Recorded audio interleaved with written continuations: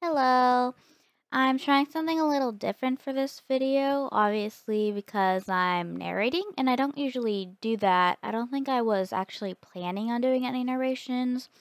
Well, not anytime soon anyway. I think I wanted to try it eventually, but I was just kind of nervous to talk over my videos and stuff because I don't really have anything to talk about. But I guess I'll just talk about the video. So I remember last year, mostly on Tumblr, I kept seeing people do those color palette challenge things, and I always wanted to do it, but I just never got around to trying it. So I thought I would just do one of those. The picture is just some random girl I drew. I mostly wanted to just practice drawing wavy, flowy hair because I've always kind of had trouble with that. So I think the hair turned out kind of nicely. I don't know what the heck she's doing with her hand. It's just kind of random. I don't know. Just ignore it, I guess. Suck at hands. Oh yeah. The reason I'm doing this narration is because I started looking at my YouTube analytics and I've noticed that most people don't really watch the full length of my speed paints, which is, I guess, understandable. I mean, sometimes when I'm watching speed paints, I just kind of watch the beginning part or I just kind of skip through it and stuff. But I wanted to kind of make the video more interesting or more engaging, I guess. So I thought me talking over it would kind of keep people listening more, I think, I guess. Even though I don't really have anything that interesting to say, but it's my first time, so cut me some slack. Oh my god, that hand was so horrible. Just don't look at the hand.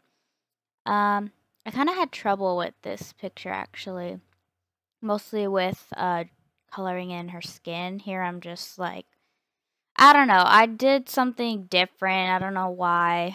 I usually color each uh section at a time. Usually start with skin and then hair and then clothing or whatever. So I don't know what the heck. Don't This beginning part is just not what I usually do at all. I tried doing it on one layer, but it was just too frustrating. As you can see, I was just ugh. So then I just kind of quit doing that. So then after this part's done, I just went back to doing what I usually do, just using the magic wand tool and selecting certain parts of the line art and stuff, because that's what I usually do. I'm just really lazy at filling in what you're supposed to color manually, because I'm a lazy person. So I'm just gonna use the magic wand tool, and that's what I do. It's like my best friend. I also was experimenting with the layer folder things. I don't know what they're called. I think they're called layer sets or something. Um, yeah, I was just playing around with that. I didn't really know what I was doing. I chose this palette because I really like purple, and I thought it would give me a good challenge, I guess, because I don't do a lot of greens or anything. And I think this challenge actually did help me though learn color wise stuff, because usually when I shade, you know how you just have your base color and then you have a darker color of that base color and so on and so forth. I usually just kind of do that, but having different colors in for the color scheme was kind of challenging, so I thought that was a good way to practice. I did learn a lot from this, I think. I really did like how I did the hair though. That's usually my favorite part of all my pictures because that's the one I spend the most time on.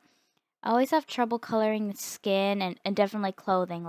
I need to learn how to draw clothes better, I think, because I'm just not very good at the folds and whatnot. But yeah, I haven't been practicing drawing as much because I don't know, I've just been busy lately.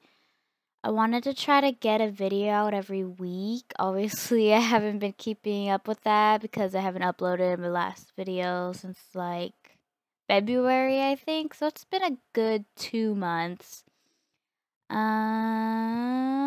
Awkward pause.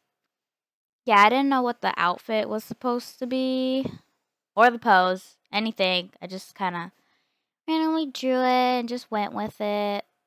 The cape looked better when you could actually see the hood part of it, but I really wanted to show the hair because I was proud of it, so I had to cover that up. I find myself doing that a lot, like, in my drawings. If I'm really proud of, like, one part of it, I don't wanna, like, cover it up or something, so I try to not hide it.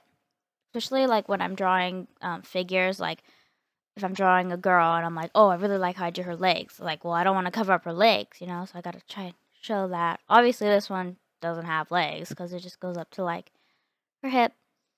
But yeah, um, I don't think I really liked how I colored in the cape. I don't think I really knew what colors I wanted to go with. The dress I was kinda more proud of. I kinda like how I kinda did it backwards instead of doing, like, light to dark. I kinda did, the highlights first, which was kinda interesting. I've never really done that before. But, yeah, uh, never really did this kind of thing before.